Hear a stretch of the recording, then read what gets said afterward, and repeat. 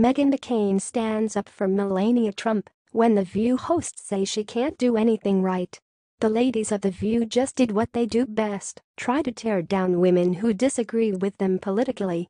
Sunny Hostin argued that Melania should not be allowed to be a voice for cyberbullying or be involved with any other movements because she's married to President Trump. You know, she's the wrong messenger for cyberbullying, but she's the wrong messenger for everything, almost because of his behavior. She can't be involved in the Me Too movement.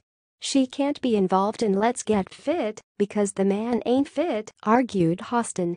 She's in a very difficult position, but, you know, he has, I think, ruined the Republican Party in the sense that the Republican Party was always the party of family values.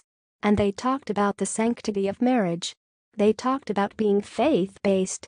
And that was an attractive message to me for many, many years, said Hostin.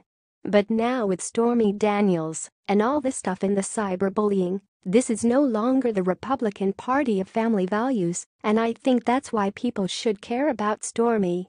That's why people should care about all these accusers, said Hostin. However, Meghan McCain did not take that lying down. She stood up to The View hosts and crushed them. Why can't we separate women from our husbands? Why can't I do my job and not have his crap on me and my crap on him?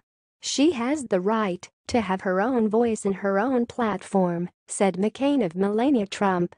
Do you think McCain is right? Watch video now. Thanks for watching. Please subscribe my STC News channel. Goodbye and see you again.